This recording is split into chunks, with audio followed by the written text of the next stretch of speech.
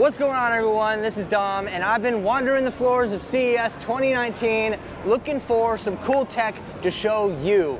And I think I found some stuff, so let's check it out.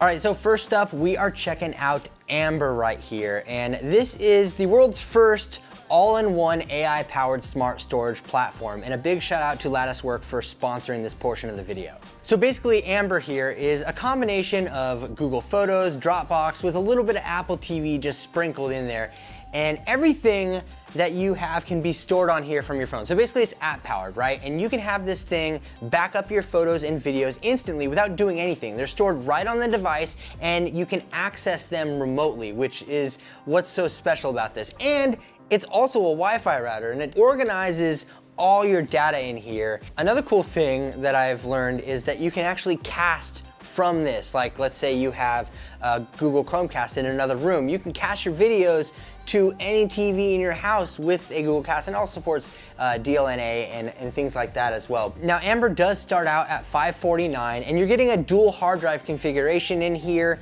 in RAID 1, which is cool. Now, on top of that, it does have multi-user support and file sharing as well, which is super good, especially if you're keeping, you know, photos and videos from your phone on this. And in case you were wondering, there's absolutely no subscription fees here because, well, Latticework actually manages and maintains their own cloud platform. So this thing is compatible with Android, iPhone, Windows, and Mac, and it'll be shipping in a couple of months. So really good stuff here with Amber. All right, so next up, we are checking out this crazy TV from LG. It actually rolls into the base. This is 65 inches of awesome rolling TV. I don't even know how this thing works, but literally, when it's done, you see it going down here. It will literally roll down into the base and it's gone like nothing ever happened. So I think this is awesome. There's no price point yet, but hopefully we'll figure out one pretty soon and we'll be able to get a hold of it for ourselves. All right, so speaking of TVs, we actually have a Samsung Smart TV right here, and it has iTunes loaded onto it, which I think is pretty cool. That is a game changer right there. Having iTunes movie and TV shows on a Samsung Smart TV is absolutely incredible.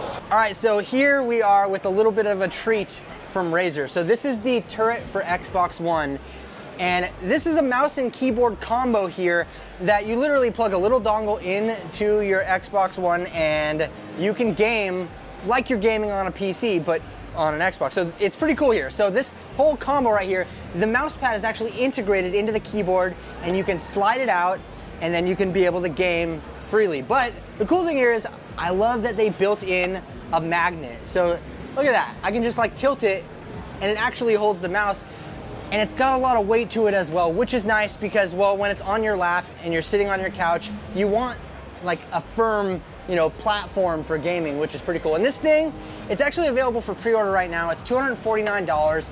It's going to be shipping very soon, and it supports Chroma RGB, of course, because duh, it's Razer. So this thing is pretty awesome, and I'm looking forward to checking it out myself. Nice build as well, with an aluminum finish here on the top. It's awesome all around. And before I forget, this is the Razer Raptor 27. This is a gaming monitor, and as you can see, it's decked out with some chroma, which is always nice. But this thing is gonna run you $700. It'll be out within the first half of 2019. It's a 27-inch panel, 1440p, 144 hertz refresh rate.